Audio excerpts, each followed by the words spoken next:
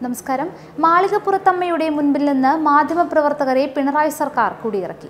വർഷങ്ങളായി ശബരിമലയിൽ ഓഫീസായി ഉപയോഗിച്ചിരുന്ന കെട്ടിടമാണ് മാധ്യമങ്ങൾക്ക് നഷ്ടമാകുന്നത്. ശബരിമല മാസ്റ്റർ പ്ലാൻ സമിതിയുടെ നിർദ്ദേശപ്രകാരമാണ് ഒഴിപ്പിക്കലെന്നാണ് ദേവസ്വം ബോർഡ് പറയുന്നത്. എന്നാൽ തീർത്ഥാടനത്തിന് ഇനി 4 മാസം കൂടിയേയുള്ളൂ. അതുകൊണ്ട് ഈ സ്ഥലം ഇപ്പോൾ പൊളിച്ചുമാറ്റുക അസാധ്യമാണ്. അടുത്ത സീസണും കഴിഞ്ഞ് മാത്രമേ ഇവിടെ പണിയെടുക്കുക പ്രായോഗികമായി നടക്കൂ. എന്നിട്ടും മാധ്യമപ്രവർത്തകരെയെല്ലാം ഈ കെട്ടിടത്തിൽ നിന്ന് മാറ്റി. ശബരിമല സ്ത്രീ പ്രവേശന വിഷയവുമായി ബന്ധപ്പെട്ട് വാർത്തകൾ പുറം ലോകത്തെത്തിയതിൽ ഈ കെട്ടിടത്തിന് നിർണായക പങ്കുണ്ട്.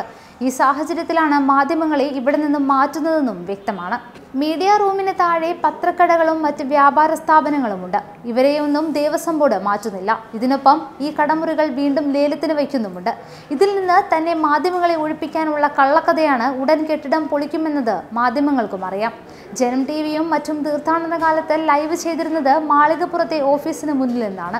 രാത്രിയിലെ മാളികപ്പുറത്തിന് മുൻപിൽ നാമജപ പ്രതിഷേധവും മറ്റും തത്സമയം പ്രക്ഷേപണം ചെയ്തത് ഈ കെട്ടിടത്തിലെ സൗകര്യം ഉപയോഗിച്ചാണ്.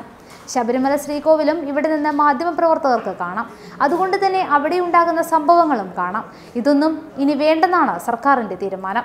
ശബരിമല യുവതി പ്രവേശനത്തിൽ സർക്കാരിനെ കുടുക്കിയത് മാധ്യമങ്ങളുടെ നിലപാടാണ്, പ്രത്യേകിച്ച് ജനം ടിവി. ഇതാണ് സർക്കാരിനെയും ദേവസ്വം ബോർഡിനെയും വെട്ടിലാക്കുന്നത്. മുറിയൊഴിയാനായി ഔദ്യോഗികമായി രേഖ പോലും മാധ്യമങ്ങൾക്ക് നൽകിയില്ല. ഇന്നലെ മുറി ഒഴിയണമെന്ന് ആവശ്യപ്പെട്ടു. നേരത്തെ തന്നെ പുതുതായി മുറി നൽകുന്ന കെട്ടിടത്തിൽ മനോരമയ്ക്ക് നല്ലൊരു മുറി അനുവദിച്ചു. ഇതോടെ അവർ സംതൃപ്തരായി. അങ്ങോട്ട് മാറാൻ തീരുമാനിക്കുകയും ചെയ്തു. മനോരമയ്ക്ക് മികച്ച മുറി നൽകി അവരെ കയ്യിലെടുത്തത് കൊണ്ട് തന്നെ മറ്റ് മാധ്യമങ്ങളും പ്രതിഷേധമില്ലാതെ മുറി ഒഴിഞ്ഞു. എതിർപ്പറിയിച്ചപ്പോൾ മാധ്യമങ്ങളുടെ വൈദ്യുതി ബന്ധവും ടെലിഫോൺ കണക്ഷനും മറ്റും കട്ട് ചെയ്യുന്ന തന്ത്രവുമെത്തി. ഇതോടെ ചെറുത്തു നിൽക്കാതെ എല്ലാവരും ദേവസ്വം ബോർഡിന് കീഴടങ്ങി. പത്രക്കാരെ മാറ്റുന്നത് പാത്രക്കാർക്ക് വേണ്ടിയാണെന്ന വാദവും സജീവമാണ്. മാളികപ്പുറത്തിന് പിറകിൽ പാത്രങ്ങൾ വിൽക്കുന്ന കച്ചവടക്കാർക്ക് താമസ സൗകര്യം ഒരുക്കിയിരുന്നു. ഇത് മാസ്റ്റർ പ്ലാനിന്റെ ഭാഗമായി പൊളിച്ചു നീക്കി. ഇതോടെ ഇവരുടെ താമസവും വെട്ടിലായി. മാധ്യമപ്രവർത്തകരെ ഒഴിപ്പിച്ച ശേഷം ഇവിടെ പാത്രക്കാരെ താമസിപ്പിക്കാനാണ് ദേവസ്വം ബോർഡ് നീക്കമെന്നും സൂചനയുണ്ട്. അതുകൊണ്ടാണ് മീഡിയ സെന്ററിന്റെ താഴത്തെ നിലയിലെ കച്ചവടക്കാരെ ഒഴിപ്പിക്കാത്തതെന്നും വാദമുണ്ട്.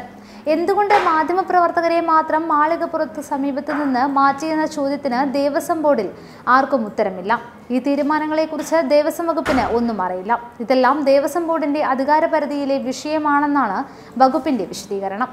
എന്നാൽ മുഖ്യമന്ത്രിയുടെ ഓഫീസിന്റെ നിർദ്ദേശപ്രകാരമാണ് താൻ പ്രവർത്തിക്കുന്നതെന്ന് Thiruvithamkoor Devaswom board president A Padmakumar പറയുന്നു.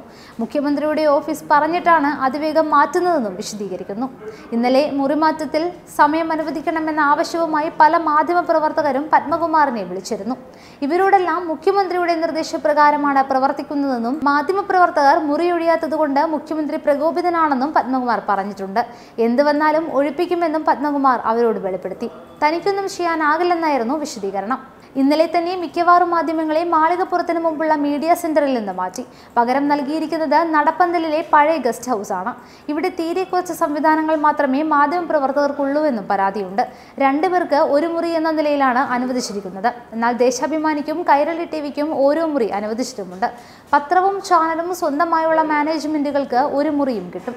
ഇതനുസരിച്ച് മാതൃഭൂമിക്കും മനോരമയ്ക്കും മംഗളത്തിനും കൈരളിക്കും പ്രത്യേക മുറികൾ കിട്ടി. ഇത് 3നും ചാനലും പത്രവും ഉള്ളതുകൊണ്ടാണിത്. ഏഷ്യാനെറ്റിനും പ്രത്യേക മുറി നൽകിയിട്ടുണ്ട്. മറ്റ് ചാനലുകൾ താക്കോൽ ഏറ്റുവാങ്ങാത്തതുകൊണ്ട് ആർക്കെല്ലാമാണ് മുറി പങ്കിട്ട് നൽകിയെന്നതും വ്യക്തമല്ല.